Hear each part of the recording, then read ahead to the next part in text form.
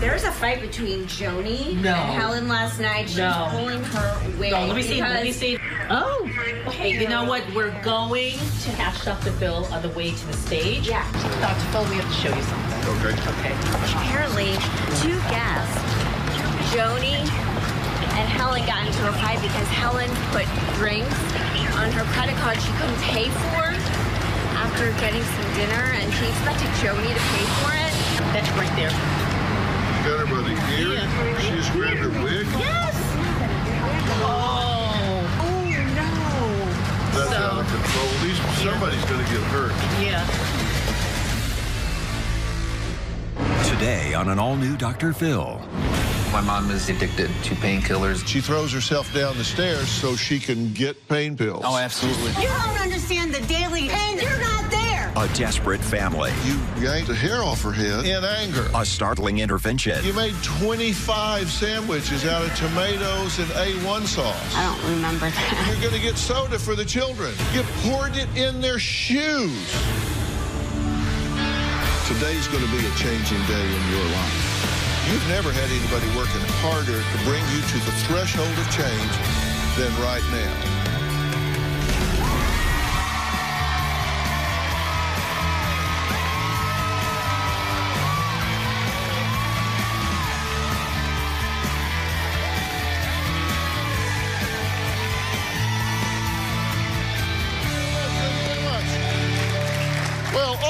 Over here, my producers told me about a situation that happened at the hotel last night. Now, apparently, my main guest today, Helen, who claims she is not drug addicted, but just needs pain relief, ran up a tab at the hotel bar, leaving her sister, Joni, stuck paying the bill.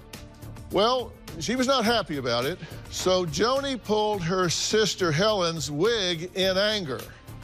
This whole situation is just out of control with these family members pointing fingers at each other and not focusing on the problem, which is a 52-year-old woman who I believe is on death's door.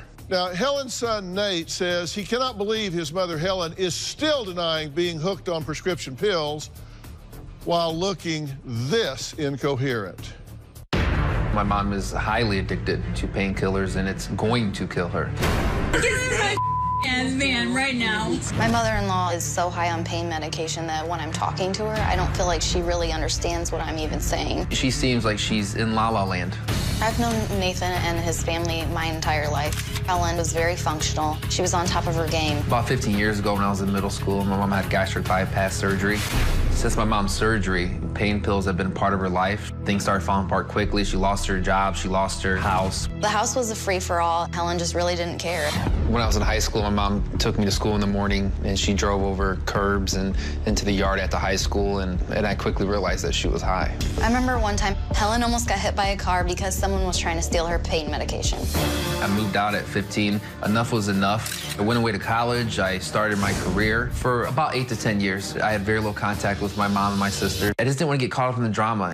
About 5 years ago, I reconnected with my mom. She was a mess. She was in a bad spot. My mom would do anything to get pain medication. I didn't take any Ativan yesterday. Yes, you did. No, I didn't. She will go out on the streets and find anyone that has pills. My mom has been known to be jumping from pain doctor to pain doctor, from hospitals to hospitals to get what she wants. Can't get very much privacy in a hospital. Last time my mom was in the hospital, the doctors put her on a morphine drip.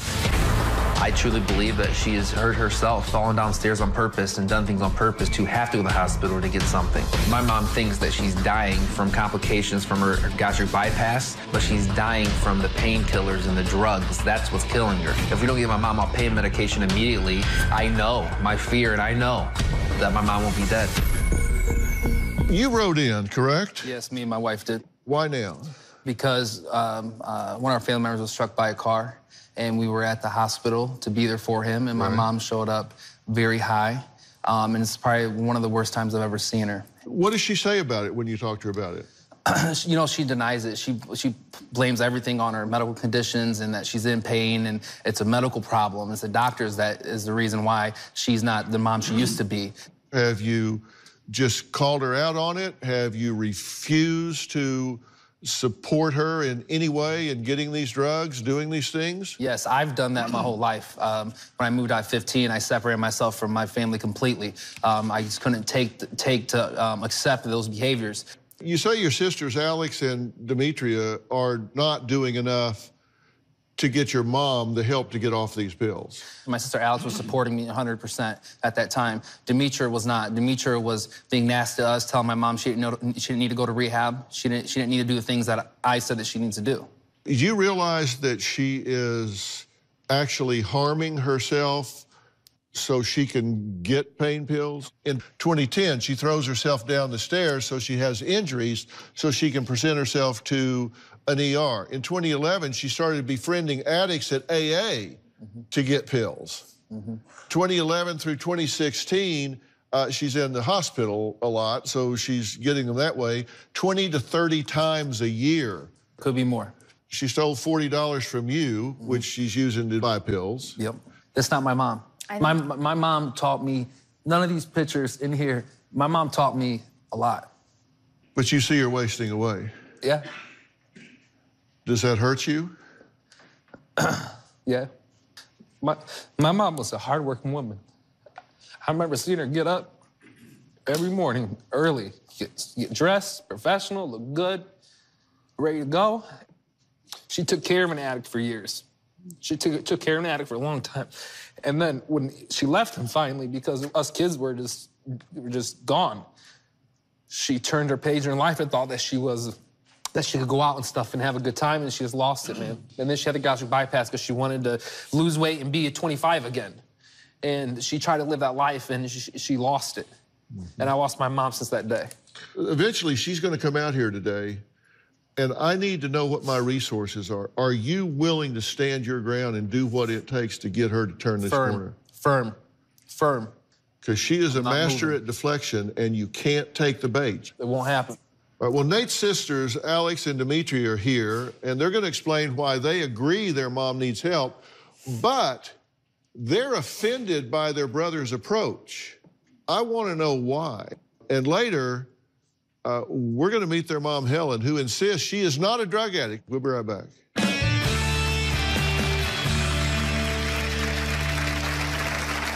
My mom, she's an addict, and she has been for the last 15 years. Now Nathan wants to come in and save the day. You can't just walk in here and be Captain America when you don't even know the whole history. Monday.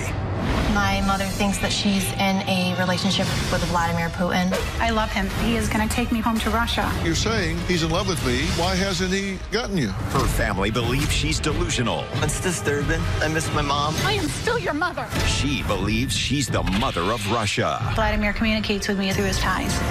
This guy's the most powerful guy in the world. Why is he talking to you through his tie? That's Monday. Then on Tuesday. How many seconds do we have left? You got fired for falling asleep on the lifeguard stand. Yeah, I did. You ought to have the world on a string. And instead, you got a smart mouth and a lazy ass. New Dr. Phil Tuesday. I've always had a real rocky relationship with my sisters, Alex and Demetria. And Alex is very hard-headed, and Demetria's very passive. When it comes to Nathan's sisters, I don't feel like I can rely on either one of them. Alex was supposed to be a bridesmaid in my wedding, and her husband was the best man in my wedding, and we got in a disagreement, and they just didn't show up. When she didn't show up to the wedding, that really did damage to both my relationship with her and Nathan's relationship with her. My sisters aren't very good at handling tough situations, tough conversations. Well, Nate said he always knew his mom was a bit off, but was shocked to return to his hometown 4 years ago to find his 52-year-old mother, Helen, looking like a frail, old woman. Now, Nate's sisters, Alex and Demetria, agree their mother is in trouble, but they claim Nate does not have all the facts. My mom is deteriorating right in front of my eyes. It's horrible. She looks like the stuff you see going viral on YouTube when heroin addicts are like passing out. The honest truth is that she's an addict, and she has been for the last 15 years. If I confront my mom about it, she tells me to shut up. I couldn't let her be around my kids because she was high on pain medicine all the time. One night she was pouring soda into my kids' shoes and thinking that she was pouring it into cups. And then my oldest asked, "What are you doing?" She didn't even recognize like who she was dealing with. One time my mom took my kids to the store. She fell asleep at the wheel and she crashed the car. There was gasoline leaking from the car. She could have killed them all. I and some other family members wanted my mom to go to a nursing home. I felt like she was already dying, so I wanted her to be where she wanted to be. I don't know what the ultimate decision that needs to be made. I just know we can't keep going like this. If you ask my brother Nathan, he knows what she needs to be doing. Nathan is arrogant and hard to deal with at times. For 10 years, Nathan wanted nothing to do with her addiction or her illnesses. Now Nathan wants to come in and save the day and save his mom. He desperately wants to get the family back together. He has this image of us 15 years ago before my mom got addicted and thinks that we can get back there. You can't just walk in here and be Captain America when you don't even know the whole history. I'm wondering what the agenda is here. You guys seem to have some angst about him going away while you guys are there fighting the day-to-day in the trenches battle. And it's like the prodigal son returns and takes a completely different approach when he's been gone for 6 years. What are your feelings about that? The only thing that Nathan and I agree on is the help that my mom needs. That's the only thing we agree on. To say that myself or my sister have allowed this condition is insane. My issue with Nathan is he's never been there to be supportive for me. I have 7 kids, and when I call him, Nathan, can you do the hospital run this time? Mom's in the hospital, can you come? No, I can't do this. I have to work in the morning. Can you pick Mom up? Can you do this? No, I can't do it. And I'm not meaning to attack him, but this is just the honest truth. It hurts, because it's you can't sit here and say that I've allowed Mom's condition. That's insane. I want to make sure it's clear. I never said that Alex allowed these conditions or Demetra allowed the conditions. Demetra was talking to my mom every day, my grandparents every day, and my Aunt Joni every day. Because she lives closer than the kids, she gets more help from them. So she wasn't bringing the solution to the table that worked because there were too many emotions involved. When it comes to Alex supported me getting my mom to rehab and so forth. When I came in like Captain America, I came in because the solution needed to be a tough one, and nobody else would do it. You say, and I quote, he's an ass and a hypocrite. What do you mean? Nathan, he's never really been family-oriented at all. And he's very hard to talk to. The nursing home thing that he's talking about, yes, I agreed. I said, okay, Mom, this is the deal. You don't want to go to the medical university they wanted them to go to? So that's fine. Don't go. Go to the nursing home, let them... And she got kicked out for the second time. No. She was taking drugs into that nurse. She treats nursing homes like a hotel. Let me explain this. Because a nursing home gives her prescriptions on a timeline. Okay, let me finish. Let me finish. And then she gets, hold on, then she gets pills. She gets pills from the street, and she puts them in between those. No, it's a nursing hotel. So she went to the nursing home, and every time she would leave the nursing home, they would send her meds. I didn't know this until my son was in an incident, and they... It's bigger than that. And then, hold on, and then she OD'd, and she had to get Narcan from the hospital. The nursing home told us that they wouldn't take her. So let me. I want to put one piece in there. So I told her that if she did not do, if this didn't work at the nursing home, then she would have to do it the hard way. But you missed the piece in there. When she came there to see him, Aunt Joni stopped. Before she came here, Aunt Joni stopped at a drug dealer's house. I didn't know that. I'm explaining because I did my research. I did a lot of investigation. She stopped at this house, and I spoke to these people at the house. Mom stopped there to get more pills. And I asked Aunt Joni about it, and she admitted she stopped there, but Aunt Joni told me, oh, your mom was just selling her a bracelet. Selling jewelry. Selling her a bracelet. When she was high at the hospital, she overdosed. It's whatever she got from that house. Okay, if I may, if your mother was watching this, and she's not, but if she was watching this, she would be doing the happy dance back in the green room because she would be saying, yes. They are so off point. They are fighting with each other, and when they're fighting with each other, they ain't talking about me. Yeah. So if I can get them divided and conquered, I'm gonna skate this bitch like you wouldn't believe. Yeah, and she's done that our whole life. That is exactly exactly what she would be thinking. Because let me tell you, this may be a whole other conversation, and I'm happy to have it with you on another day. But we're either here to talk about family dynamics and who said what to who, or we're here to save your mother's life. Not both. You have to put these differences aside. The house is on fire. This is not the time to debate how it got on fire. This is the time to put the fire out. Everybody has to be in the bucket brigade. You cannot be fighting amongst yourselves. And if you do, I'd rather you not be here at all. All right, Nate insists he is the only one in the family determined to get his mother clean. He even holds his 62-year-old Aunt Joni accountable for being part of the problem. Maybe she is. And if she is, then she doesn't need to be out here. But we're going to find out next because I'm going to talk to her. We'll be right back.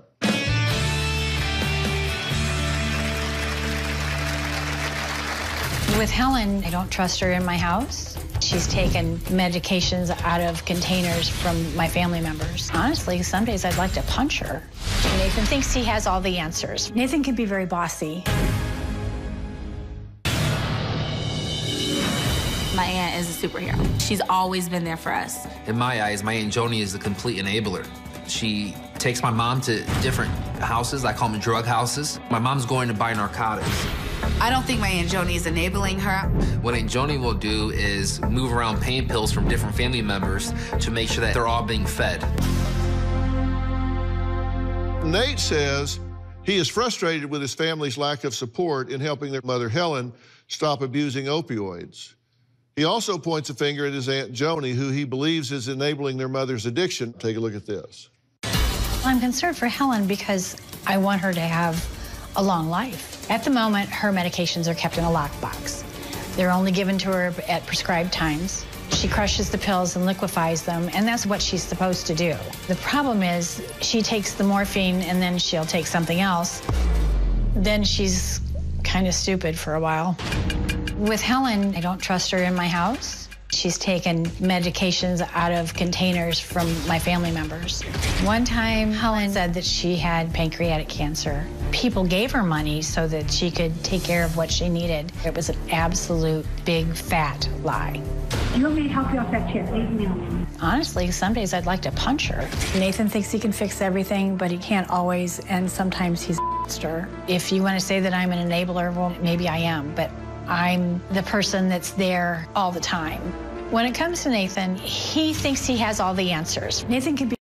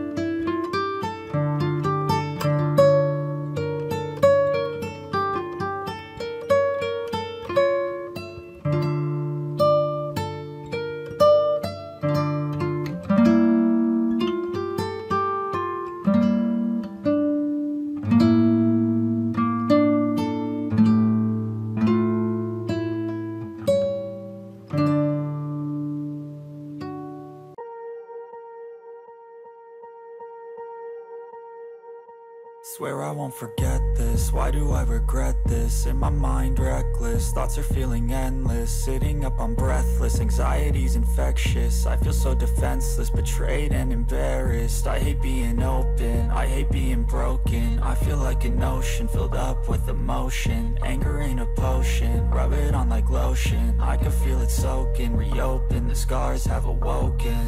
I can't move on till I let go. I feel so lost, never at home. Need to be strong, every breath hold. Cause I can't move on till I let go. I can't move on till I let go. I feel so lost, never at home. need to be strong every breath hold, 'cause I can't move on till I let go.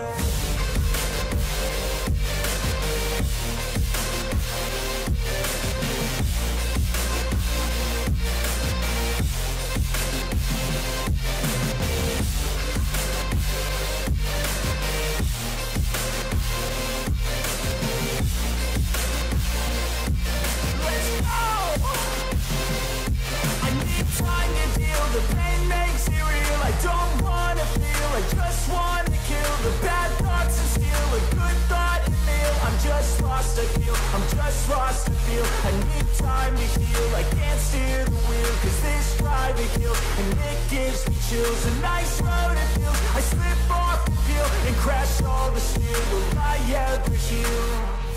I can't move on till I let go. I feel so lost, never at home. Need to be strong, every breath hold, 'cause I can't move on till I let go. I can't move on till I let go. I feel so lost, never at home. Need to be strong, every breath hold, 'cause I can't move on till I let go.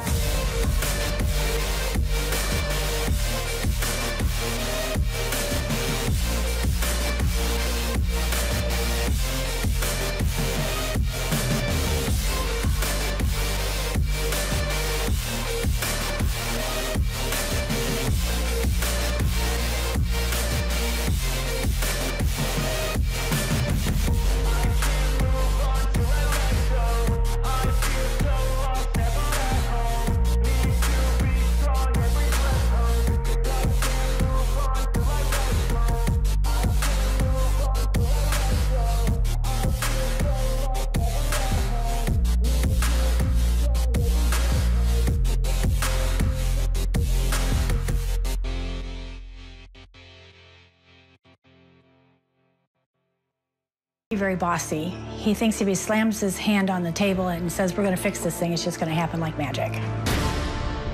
Do you enable this woman? I don't give her drugs. I don't say, here you go, Helen, go get high. You don't have to do that. If she asks me to take her someplace, I take her. You said that you actually believe when she says she has these illnesses. I've never been told otherwise. You can't tell me that a woman that goes to the hospital 20 or 30 times a year, throws herself down the stairs, that it doesn't occur to you that she's manipulative. No, you can't. I'm talking to you, and I'm trying to get, I haven't gotten a straight answer out of you yet. Okay. I get a phone call, Helen needs to go to the hospital. I just go and pick her up and take her. If I get a phone call and she needs to go get her nails done, I take her to get them done. Okay. And she says, oh, I sold some jewelry to this woman, I need to go pick up my money. That's where you think I took her to get drugs. And I didn't know that. You know the house. You know the people in there. It's an apartment building. What do I know? Okay, listen, if I need your help, I know right where you are, and I'm gonna come right to you. Are you telling me you don't know that when she's pawning jewelry and you're taking her to a drug house, you don't know that that's a drug house and you don't know she's getting drugs? And if you don't know, that's okay, tell me. Because if you're that naive, then I'm gonna excuse you from this and I'm gonna let you off the hook here because I can't have you here if you're gonna buy her. But understand, I didn't take her to a drug house. I took her to a high-rise apartment building for senior citizens. She said she sold jewelry that she made. How could you not know? How would I know that somebody in the high-rise senior citizens apartment building was selling drugs? Because she's a deeply entrenched addict and she has one agenda in her life, and that is to get to the next high. Okay, but it doesn't look like a drug house. Quite honestly, I've never heard of that happening. You were frustrated enough with her last night that you yanked the hair off her head. Yeah, I was. She spent my car payment money. On? Liquor. I told her the night before, you can't drink. They're not going to pay for this. You don't have the money to pay for it, and I'm not going to pay for it. Well, guess what? I paid for it. Because there's no choice. What do you mean there's no choice? I could let her go to jail. There you go. What is my message? What are you hearing me say? Stop letting her do things. Stop enabling her is what he's saying. I get that. I get that. So you just say you do enable her. Okay, but when I got there last night, they weren't going to let her go until somebody paid the bill. So I paid the bill. And Joni, we talked about this. You're her sister. I know. You have enabled her, and you admitted to it. Just say it. Okay. It's okay. All right. So you enable her. All right, I enable her. Okay. If you do things that make it possible for her to continue on this drug course, you're helping her kill herself. She's committing suicide. Mm-hmm. Slowly and surely. She's going to have to get off of these pain pills. That's going to require medical supervision. I know that. It's not your job to titrate her off of these things. It's not your job to decide what's legitimate and what's not. It's your job to say, I'm not going to be part of your drug behavior. That's all you got to do is say no. I got it. Okay. Helen has told our producers she is here today to get help for her medical issues, and she is not drug addicted. Well, we all on board here? We're locked in. We're going to meet Mom next.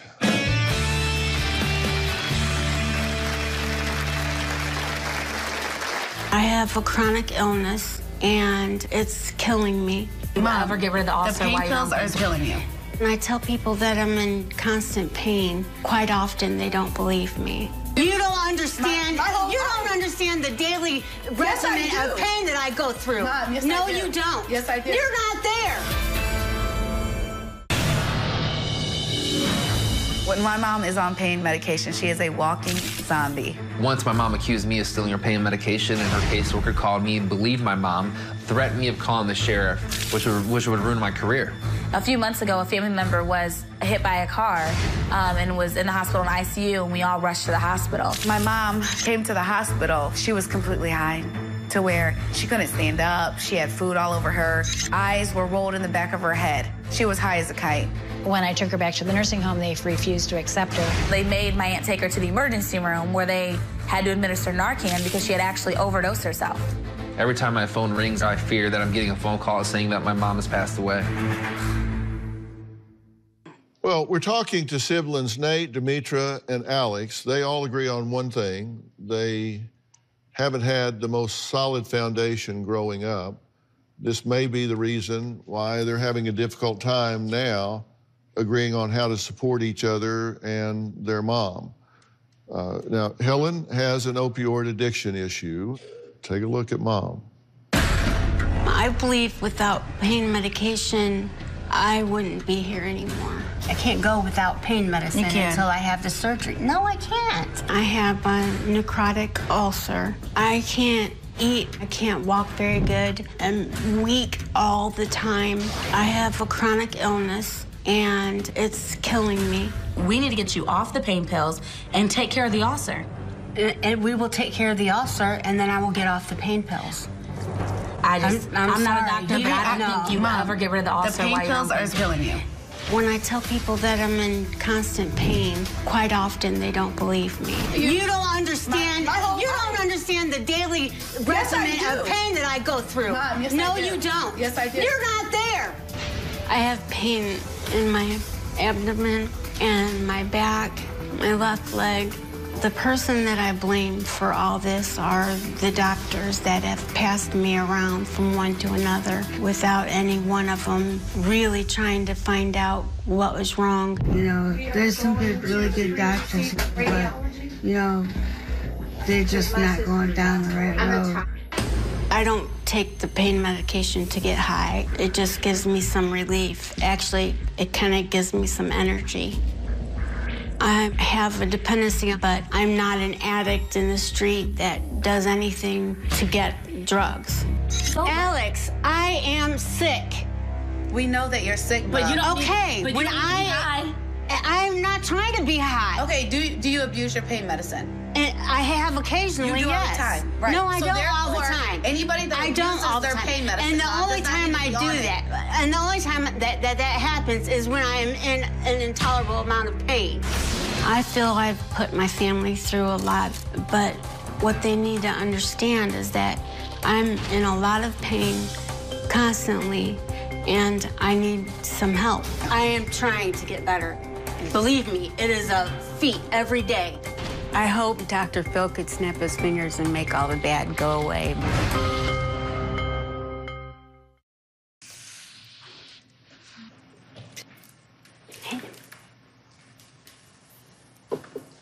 How are you doing today? I'm struggling. What are you struggling with?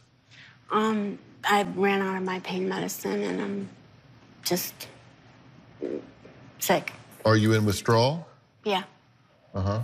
And when was the last time you took a pain med? Yesterday. Today? No, I didn't. 2 o'clock this morning, 4 o'clock this morning? I didn't take an opioid today. It's okay, not, it was that the same pill. It was tramadol. You came in there and said you needed it. Yes, You I kept did. us up all night, ringing our doorbell to get pain. I'm sorry. How long have you been on opioids? 5 or 6 years. Right. You understand opioids are not designed for long-term use, right? Yeah. If I don't take pain medicine, then, I mean, sometimes the pain is so unimaginable. This is an auto-exacerbating syndrome. The more you take, the sicker you get, the sicker you get, the more you take, the more you take, the sicker you get, the sicker you get, the more you take, the more you take, the sicker you get. And so...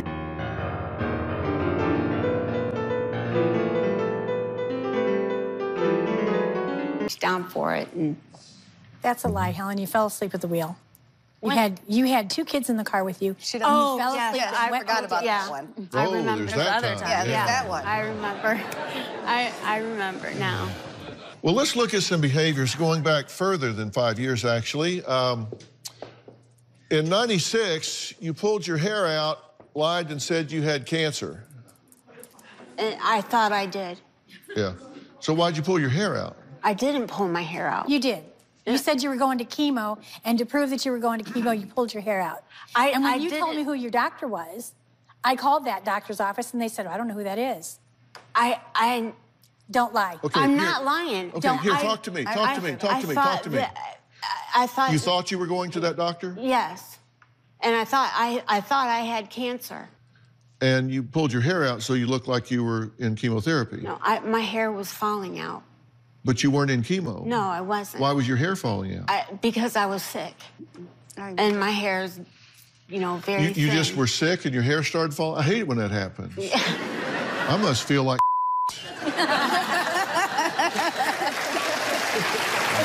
If you believe what you're telling me, then you're in worse trouble than I thought. Okay, in '08, you were making sandwiches for the children.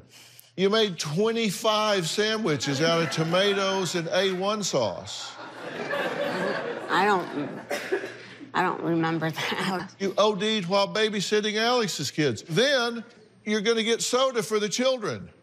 You poured it in their shoes.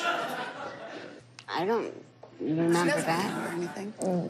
Mom, that happened not even 2 years ago. It's why I made you move out of my house.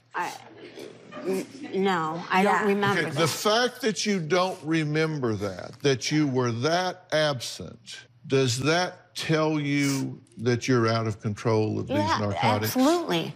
I absolutely have issues. And you don't have issues, you are a drug addict. And no, I'm not an addict like that. I am addicted to pain medicine. Addicted. Addict. And I mean, if you want to call it, I'm addicted to the pain medicine. Then you're a drug addict. Okay. And you know what I believe? I believe that you started taking these pills for a legitimate reason. But what people didn't know about opioids is if you fill that prescription one time, your chance of being addicted at the 1 year mark is 12.5%. If you fill that prescription at the 30-day mark, your chance of being addicted at 1 year is 33%. It's horrible. You got caught up in the opioid addiction. Yeah. And once it gets a grip on you, it's terrible. Yes, it is. And you have been victimized by this. Yes. It doesn't make you a bad person. It just means that you are in a chemical straitjacket that is robbing you of your life and your family. Yep. And I don't intend to let that continue to happen.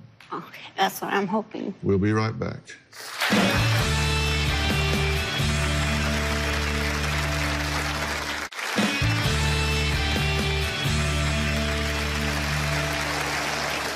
Well, Helen has joined us, and she has gone from healthy to, in my opinion, barely hanging on. I want to introduce someone now that is very important to this conversation. This is Dr. Gerald Sachs. Dr. Sachs is the Director of Pain Management at the Pain Institute of Santa Monica. He completed a fellowship in pain management at Harvard Medical School. Suffice it to say, he is the expert, and I have asked him to come here for you. Thank you. Dr. Sachs, you and I have talked about this. She's been on these opioids, not just using them, but abusing them for years now. What's the impact of that on her body? This is very, very common. We're in the middle, as you and I have spoken, of a national opioid crisis in this country. It's amazing to me, watching all this information today, that there's actually legitimate physicians willing to prescribe opioids for you. Because, to be perfectly honest, you're not a patient that should be taking opioids at all. And taking them long term, it can actually create pain perceptions in unrelated areas of the body, correct? That's correct. I mean, right now you perceive the pain as in your abdomen, but also you were describing pain in different areas. I know that you've had multiple surgical procedures and obviously have scar tissue, and all of those issues can and should be addressed by a pain management specialist, but you have to get the addiction solved first. Let's do a hypothetical, doctor. Let's assume that nothing changes. This is all much ado about nothing. She just goes home, continues down the same path that she is right now. Where's this headed? Unfortunately, it's headed in a horrible area. Pain is subjective. We were taught 20, 30 years ago that whatever the patient told us, that was what the pain is. And unfortunately, that helped to create a situation where patients complain of pain, and then we as healthcare professionals feel that we need to address it and treat it. Well, we do, but not with opioids in this particular case. What do you think about what Dr. Sachs is telling you? Scary. Mm-hmm. I don't like being like this. This is not fun. You know, this is not a game. And I would love to be off the pain medicine and not have to worry about it. It's horrible. And the fear of getting back in pain is horrible. Well, I've got a really hard question for you, and it really involves the catch-22 that you find yourself in. There are very few times in our life that we make life or death decisions, but you're going to have one to make.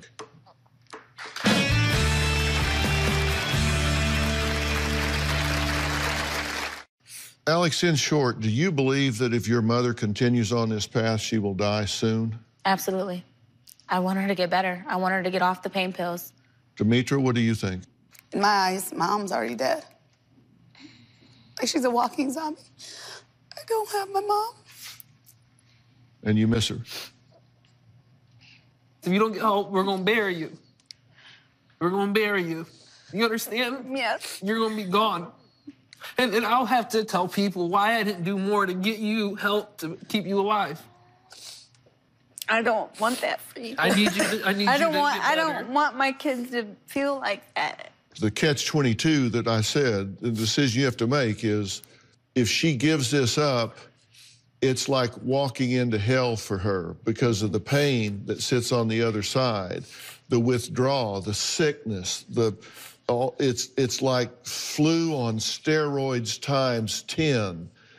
But what I'm telling you is there is help for this. I want to introduce someone, and this is Dr. John Caldwell. He is the Chief Medical Director for Meadows Behavioral Health Center.